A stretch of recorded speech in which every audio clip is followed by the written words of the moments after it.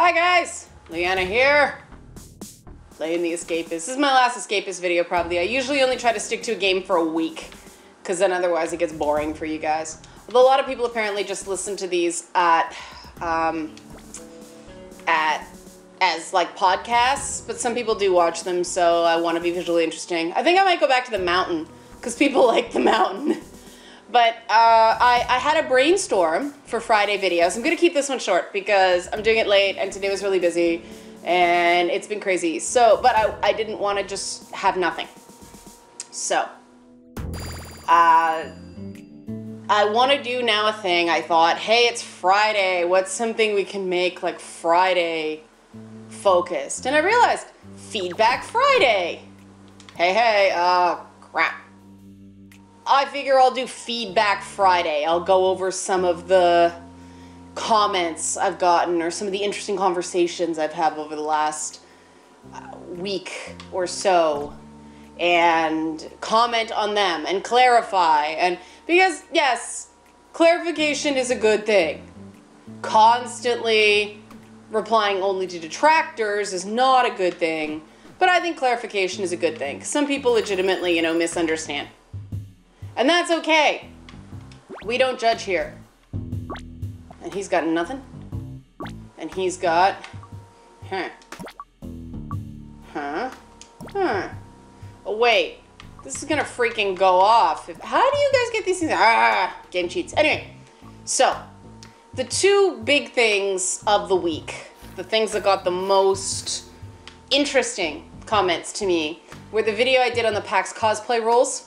And obviously the Anita Sarkeesian thing. And yes, my Xbox went haywire on me, and I'm glad you guys found that funny. But first of all, with the cosplay thing, I just want to clarify a few things. This was about, watch the video, it's there, it's on my channel. I'm not complaining about having any rule at all in terms of cosplay. Among cosplayers, we do have the concept that no costume is no costume. That's the mantra. You can't walk around naked with just a couple strips of duct tape and call that a costume. No. I'm not saying there should be no rule. My issues with the whole thing are twofold. The rule is very vague and open to interpretation, and therefore open to abuse. And it's not that I think the PAX people are going to do it, it's that the PAX people, let's face it, this rule exists because the PAX people were put in a bad situation to begin with. And my concern is that people who are aware of this rule are going to use it to enact revenge on, it's a rule very open to mean girl exploitation. Meaning, cosplayers who choose to cosplay in a certain way are going to be left open to being shamed and demeaned by sex-negative feminists who determine for themselves that their costume is inappropriate and are then going to push the issue with the show.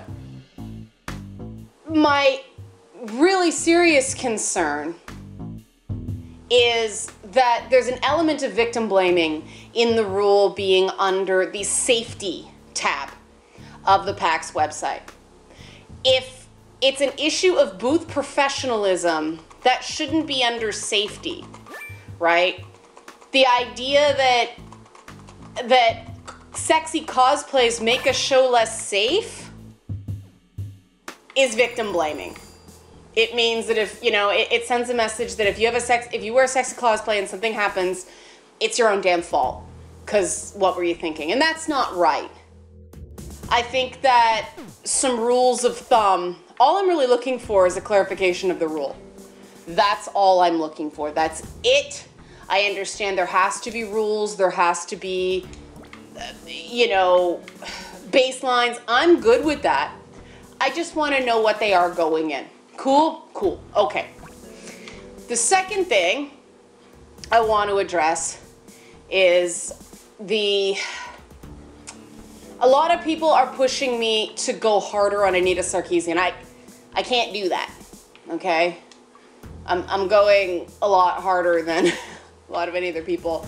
But people start telling me biographical information that I just can't use, guys. And it's not that I don't believe you. It's not that I think you're lying. No. It's that I have absolutely no way of substantiating the claims. Okay? Have no way of substantiating the claims. The other thing that came up, though, is this funny little rumor that keeps coming up, and I was just ignoring it because it's dumb. But, oh, I'm gonna lose all my stuff. No, suck. This funny rumor keeps coming up that I'm a flip-flopper or a liar or something like that because I quit Gamergate and came back. I know, I'm pausing to give you a moment of going, what? And I'm pretty sure, I've tried to address this comment to the people making it, but the minute I respond to their tweets, they just stop communicating. They just get butthurt and salty and screw off instead of actually having dialogue or communication. And that's intensely frustrating because I want to find out what the hell is going on. The only thing I can think of is that it comes from an article I wrote back in September about why I was no longer able to cover Gamergate objectively as a journalist. I never said I was not going to participate in it. I never said I was going to cut off contact with people. I said I could not objectively write about it as news as a journalist. That is what I said, okay? And that is true. There was a point in time where it just got too nutty and it got too intense, and I realized, you know, my emotions are in this. I'm being personally affected. I cannot cover this, you know, in a way that I could be certain was fair. I never said I was not going to participate anymore. It's silly. But that's how these things grow. That's how these things grow in the telling. So I just wanted to have somewhere, because I know that people are all like, put it somewhere, yeah. Okay, I'm putting it somewhere. This is me explaining what's going on here. So those are my 2 bits of Feedback Friday comments. And I'll have better stuff next Friday because I just decided to do this as a feature. Obviously, you know, feedback and responding to criticisms is a big deal. So I thought it would be cool to actually put it as a function of my YouTube channel. And it's a way of creating a bit of dialogue, right? I mean, dialogue's always good. So, what I'm hoping for the weekend is that we can have respectful dialogue about things. Because I can't deal with drama. I can talk about events. I can't talk about drama, right? Because I gotta be very careful now because people like to take shots at me, I respond, and then I get accused of drama, and that doesn't help anybody, right? So, I gotta pick my battles, and I gotta be careful. So if there's something you want me to talk about on this channel, please let me know. But try to understand that it's gotta be an issue with some semblance of facts in it, okay? Instead of just people's opinions, and it's gotta be about an actual issue related to video games, not whether or not someone is a cool person or not. I don't know if that makes any sense. But, you know, I can't spend YouTube time saying whether I like somebody or not. That's not...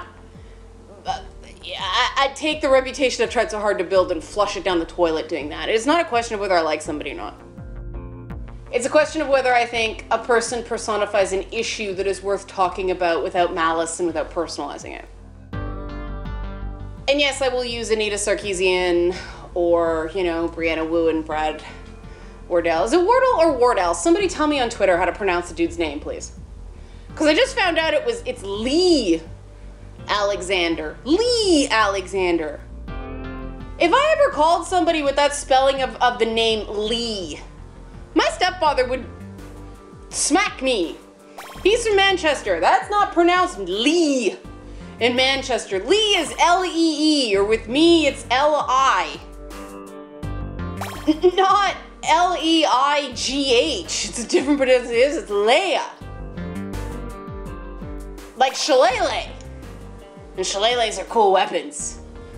Weapons. It all comes back to weapons. Alright? Alright, guys. Thanks for watching. Told you it was gonna be short. Told you it was gonna be short. But send me recommendations for discussion topics, preferably over Twitter, because I would like to read YouTube comments more, but I fully admit I don't do it as often as I should. I do read them. I do read them, just not as often as I should. Okay, guys, have a great weekend, and we'll see you Monday.